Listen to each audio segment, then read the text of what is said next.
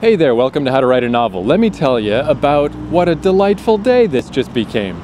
So it's a steel gray sky, rainy and shitty, slightly unrainy at this very moment. But I was like, oh man, this day sucks. And I was almost like struggling with myself of like, I could just feel a big philosophical rant coming on of, I was texting with my friend Brad last night about like movies, and he's like, hey, this movie is pretty cool. And I was like, I guess, but I'm just like really coming to terms with the fact that I hate movies. For years it's been this like, I literally don't like sitting there watching a movie. It drives me nuts. Like when I went to see Blade Runner 2049 or whatever in Toronto, I literally had to like walk it off after. I was angry like when I left, because it's just so long and aimless and boring and shit. And it's not that movie specifically, it's every movie. I'm just like, oh, I hate it. I hate this. I hate being trapped inside a movie theater with these goddamn movies. Like, they've just never been worse. Maybe it's because I'm getting older. Maybe it's because the internet age has diffused media. I don't know, who knows, man, whatever. I'm just like, I would just rather not roll the dice. I'm like I don't even want to debate, like, oh, was this movie good? Was that movie good? Oh, it might have been good except for this, or this ending could have been. I just don't want to partake anymore. Like, I'm just done. I can't remember the last time I saw a movie that shook me up and was like, oh shit, this is saying some shit. Because it really seems like just movies in general, it's just promoting, just here's life, here's our boring society, here's our dumb non-ideas, everybody just gather around and let's all not confront anything. Or even if it's just going to be flippant, let's not even be fun, let's not even be a fun experience, let's just fucking suck. And yeah, occasionally a movie's good, but I'm just like, oh. So anyway, I said I wasn't going to talk about it, now I'm just talking about it. But I was like, you know what, I could talk about how the mainstream is just completely leaving me behind. Like, there's just nothing there for me anymore. But places like YouTube and stuff, sometimes there's still stuff there. And in fact, I think I will talk about that, but I'll get to it in a moment, because I just want to say what just happened though, that cheered me the shit up. It just was like, yeah, that's making this day good. Is I was just walking between two SkyTrain stations at like Coquitlam Central and Inlet Central, I guess they're called. And it's just like a highway. It's not a nice walk, but I'm just like, well, fuck it. It's not raining for a second. Let's just walk down this and see what happens. Let's just see what that's like. And on the way there was a music store, a Tom Lee Music. And I've been meaning to try to get a proper windscreen for this recorder. And my old like clown nose style windscreen is like falling apart. It's barely a thing anymore. It's just like, it's all torn and ripped. So I stopped in to see if they had something appropriate to my recorder. And they don't. They have a lot of stuff for the Zoom line, the Zoom brand, but nothing that specifically fit this recorder. So the guy was like, well, hold on, let me just go check my rental stuff. Like, let me just go to the next room and just see what's in there. Let's just see what I can find. And he found me a new clown nose, you know. He's like, well, I got the clown nose one, and if you want it, hey, here you go, just have it. And I was like, awesome. I mean, I don't know how much this thing, it probably would only be a few dollars anyway. But who knows, man? I mean, these accessory kits and like, you know, those wind socks that look like a big boar hair mitten or whatever, those things are like $50. So I'm like, who knows, man? I don't care what it costs. I'll just pay whatever. And he's like, just have it. Just take it, man. And I was just like, awesome. Thank you. Like, right on. And I just love that. Like back when I was a clerk at the comic shop, or my first run as a coffee guy, not as much the second time, because the second time was at a bourgeois fucking cheesecake shop next to a diamond store, and everyone who came in there was a dick who can go fuck themselves. They can pay full price for shit. But I was a big fan of giving away things and like, here you go, just have this, because you seem cool. But I never really expect that kind of thing to be paid forward because, you know, people take their positions very seriously. Like, these are the rules, we cannot break the rules. It's such a great feeling when some guy just breaks the rules and he's like, yeah, you know what, here you go, just have fun. If you ever need something else, come on back. So I highly recommend the Tom Lee music between Coquitlam Central and Inlet Central. That place is cool and the people that work there are cool. Still not quite the windscreen that I need, but it will do for now. This little clown nose variety doesn't quite fight the wind as much as I need, but I'll find what I need in the future. And until then, that guy, he gave me the helping hand to get me across this chasm and just made me feel happy today. So let's keep heading forward to Moody Center, Moody Central, whatever. There's a Starbucks there that is quaint that I enjoy, so I'm gonna go there and do some writing. But yeah, rather than talk about writing, let's talk about me and my thoughts for a moment. Can we please? Can we please just talk about me for once, just for one episode? Can we just talk about me? I feel fucking weird today. It's like the whiplash effect of like, oh, this day sucks. Hey, this day's cool. And I think also being next to a busy highway is in a weird way kind of akin to just being alone on a beach or in the woods. Because you still feel weirdly isolated because there's so much traffic and so much noise that you can do whatever you want. You can be as loud as you want, you can be as weird as you want. And what's anybody gonna say? There's nobody here. Why would they be walking on this miserable stretch of highway? So yeah, what I want to say is, even though like movies and TV shows and stuff, I mean, I've just had it. I don't miss them, I don't need them, I don't want them. I'm sure that I will absorb enough random movies and TV just in the happenstance of life, just as I proceed along, that will be plenty. As far as seeking things out, going out of my way to go to a movie theater or something, I don't think so. I don't fucking think so. I think those days have come to a close. You know, I'm sure I'll go see Avengers or whatever. You know, I'll see some things here and there, but in general, I definitely get more value, and have for a long time now, I guess, out of YouTube, out of just like vloggers, man. Like I love stumbling upon people and just learning about their lives, learning their little stories. Like, it's the exact opposite of how I feel like in the mainstream, things have never been less relevant, and like the actual truth about life and what living is like has never been less represented than it is now. Where in these personal venues like a YouTube channel, that's where you get interesting shit. Here, let's get off the main drag for a sec. Maybe I can quiet this episode a little bit. So just like a couple of weeks ago, just randomly on the sidebar of my YouTube shit, there was this video called Why My Voice Sounds This Way. And it was this girl, Stephi Lee. And I love how like these little windows into people's lives, like they really break down these sort of contrivances of like the imaginary version of life. The imaginary view of how things are supposed to be, which, I mean, caused me a lot of pain in my life, you know, like a lot of unnecessary hand-wringing and depression, because my life isn't like the TV life, because my family isn't like the TV family. And it's just so great to learn more and more that nobody's life is that way. Wow, this is the quieter street. It's still loud as fuck. Cars, oh God, I hate them. I hate them so much. Why aren't you all electric? Why aren't you all quiet?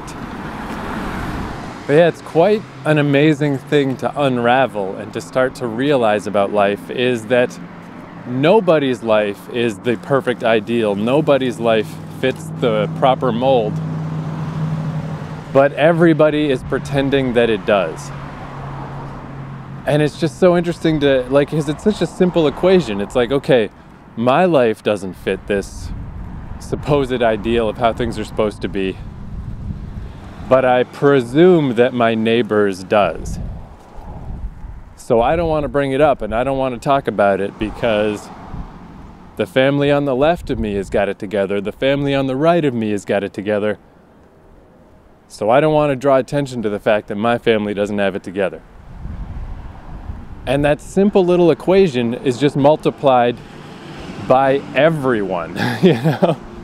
It's like human beings were just not that tough to predict sometimes. That this one little intellectual fallacy that happens to one of us really happens to all of us. And I mean, when I really understood that, when I really realized that, like, the fact that my brother's all fucked up and the fact that my life is so weird and just whatever my particular problems might be. And then people would give that, like, phony baloney sort of like, oh, but everyone has problems. No, everyone is really like this. But in this fucking Disneyland way that it's like, you're not really saying that in a way that I believe. You know, you're not saying that in a way that actually opens yourself up to me. It's just lip service. It still just feels fake. It's like, yeah, you're just saying that, but you're still acting like it's not, like you're not a part of it, like it's not affecting you, that it's only affecting me. Just phony, just feels phony. So yeah, it was quite a process to really, really learn for real that nobody fits the mold. Everyone's lives really are all weird, and everyone is denying it because they fear that they're the only ones. So that's what I love so much about stuff like YouTube vlogging and podcasting and stuff. It's just me talking to you, and there's nothing in between. There is nothing in the middle. If you're listening to some phony baloney podcaster or some phony baloney YouTube vlogger, that's on you. Nobody made you listen to that. You chose it, you know? If you don't want that, if what you're looking for is some realness, there is a pile of it. There's a mountain of it. And there's so many interesting YouTube communities of, like, people that live in their cars and in their vans, and they're like, here's how that works. I found once, it was like a whole enclave of nursing students and new nurses, and they're like, here's what this life is like. Let's discuss amongst ourselves so we can all confirm our experiences. But also, if you're on the outside and you want to know, here's what it's like. Here's what it's like to work at an old folks home. There's so much stuff that is so interesting. And this girl, Stephi Lee, is such a great example of how quickly the layers peel off and how quickly the reality can present itself as way different from just your initial perceived impressions. Because this girl, she is gorgeous. She's this beautiful girl. She's in her early 20s, I guess. She's a blonde girl with dreadlocks, and she was an art school student, and she saved up to go to art school, but she got a full scholarship, so she still has that money. So now she just travels around and lives in her car and sometimes flies to other countries, and she's an amazing artist. She does these, like, photorealistic, beautiful drawings, and she sells those to help fund her travel. And it just seems so perfect on the surface. Like, wow, you're young, you're beautiful, you're talented, you travel. What could be better than this, you know? You couldn't make up something better than this. If this was a character in a movie, it would be, like, frustrating. You'd be like, come on, there's no people like that, you know? But this is all the surface stuff. This is all just my surface impression. This isn't even like I guess how it seems initially, or what I expected was like, oh, this seems like kind of a lifestyle vlogger who's just like the YouTube equivalent of somebody who, like, retouches all their Instagram photos or whatever, or only posts happy pictures on Facebook and, like, just look how great my life is type of thing. But that is only the very barest surface impression and is not at all the truth of what's going on. Because in that first video that I saw, the video of why does my voice sound like this, it's because she always talks really quietly and she has kind of a raspy voice. And she explains how she has cystic fibrosis. And her lung capacity is way reduced and she'll probably die young because of this. Like, it's a serious fucking thing. It's not an affectation. And she just kind of presents it straight up of like, yeah, here's my thing, man. So, I mean, yeah, I'm going to travel around. I'm going to do what I want. I'm going to be how I want because I might not have long to live. And even that, like, you know, I mean, if you want to be cynical about it, you could be like, oh, yeah, well, hey, there's no better way to get attention than this. But it just doesn't come off that way at all. She's really, really earnest and I'm just like, yeah, holy shit. I didn't expect that. This girl who on the surface seems to have all these things is actually way worse off than I am, than almost any of us are. And then the layers just kind of keep coming off. Like just today, she posted a video of people questioning why she wears makeup. Because of course, YouTube and the internet in general is just full of hating ass fucks. But they're like, hey, you have this kind of perceived bohemian lifestyle and bohemian ideals. And you posted a video about why you're not into shaving and why, you know, that's oppressive to expect women to shave their armpits and shave their legs. And I'm like, yeah, that's awesome. I agree with all that. And people were questioning like, hey, if you have this ideal, why do you wear makeup? You know, isn't that counter what you're saying about just being natural and being yourself? And I guess maybe that thought kind of crossed my mind too, but I just was like, I didn't dwell on it. But she posted this video today about how the reason she wears makeup is that it's not a full face of makeup. It's just she draws on eyebrows and she has fake eyelashes because she has trichotillomania, which is like this compulsive OCD behavior where you pull out your hair, which holds a special place in my heart because I have that. I started developing it when I was still, I guess, just out of high school. I remember it was when Limp Bizkit was big, is how I remember. And I didn't know what it was. And it was just like one of those things in the I mean, the internet was around, but it wasn't what it is now. Just one of those weird little things that was just going on with me that I had no idea about. And it's like, why am I compulsively pulling out my hair? And why can't I stop? What is this? But I had never heard anything about it. I never told anyone about it because, like, what do I say? And what are they going to say? They're not even going to know what it was. And then it passed and I forgot about it. And then years later it came back and then it passed and then it came back. And it wasn't until YouTube that I stumbled upon it. Just looking up stuff in general. There's this one YouTuber, I don't remember her name, but she's like the famous Trichotillomania girl who has like time-lapse videos of her bald hair, bald head, because she just can't stop. She just, like, you know, eventually gave up on the hair and just started wearing wigs, and then she started pulling out her eyebrows, and it's just like she just can't stop. And it's heartbreaking to watch this girl try for years to get over this, and she just can't, because it's just this unexplainable OCD, stress-related possibly thing that just doesn't make sense and no one understands, but it's a thing. And I know it's a thing because I motherfucking have it. I mean, like, that's the reason I buzzed my hair early on the run of this podcast, because I just was like, I give up. I've been trying to stop this latest batch of this for like 4 months and it just won't. I just can't. And it was getting a little bit to the point where I could tell a little bit. It's like, yeah, my hair is getting noticeably thinner around my bangs and stuff, because that's where it's easiest to pull. But I'm lucky because when I buzz my hair off, it's gone. Like, that's it. That's my only compulsion, is to pull the hair from my head. And even then, only when it's like getting long. When it's short, I'm cured. I don't move on to something else. It's over. I don't especially love having real short hair because I am getting older. My hairline is creeping upward. But as solutions go, it's an easy one. It's an easy fix.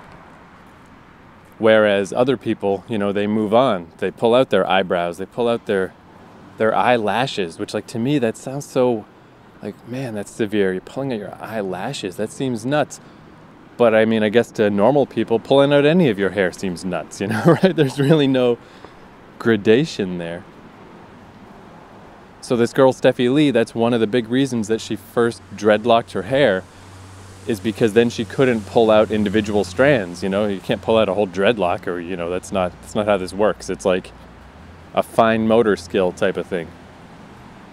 But she could never stop with her eyebrows and her eyelashes. So she ends the video by showing, like, you know, that she said, in 10 years, like, no one's ever seen me like this, because I just get up in the morning, I spend 20 minutes putting on makeup, and I look like a normal person. Because back in school, before she started putting on makeup, you know, it was nothing but horrible judgment and rejection because she's the girl with no eyebrows. And man, it's really something at the end of this video. Like, she's like, so let me show you. It's just right at the end of the video. Little time lapse of, like, her taking off her makeup. And then there she is. She's this person with no eyebrows and no eyelashes. And this beautiful girl. It's amazing what a difference it makes. It's like, whoa, like, just how much of our perception of what makes someone attractive comes down to such small details.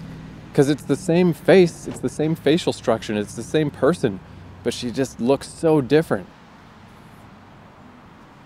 I love that there's this venue now, this ability for us to just communicate directly to each other, one-on-one.